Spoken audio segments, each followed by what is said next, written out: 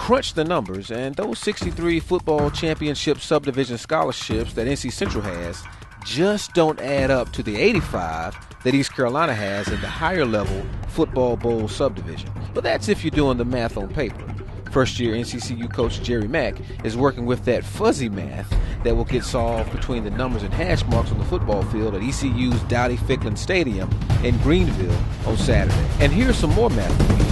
ECU has lost just one time to an FCS school.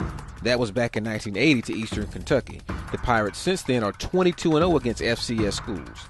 ECU has played in bowl games 7 of the last 8 years, like the 2013 Beef O'Brady's Bowl at Tropicana Field in St. Petersburg, Florida, where senior running back Ventavious Cooper ran for 198 yards and 2 touchdowns to help the Pirates score 20 unanswered points in the fourth quarter in a 37-20 comeback win over Ohio. Now, Cooper's gone, but ECU quarterback Shane Carden and ECU wide receiver Justin Hardy both are back, and those two really love to play catch with each other.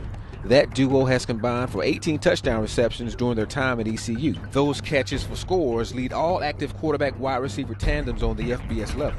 In other words, preseason All-Mid-Eastern Athletic Conference NCCU cornerback Mike Jones and his buddies in the defensive backfield will have to solve for X and figure out a way to slow down what the Pirates like to do through the air. Keeping you connected from the fields to the stands, I'm Herald Sun sports writer John McCann.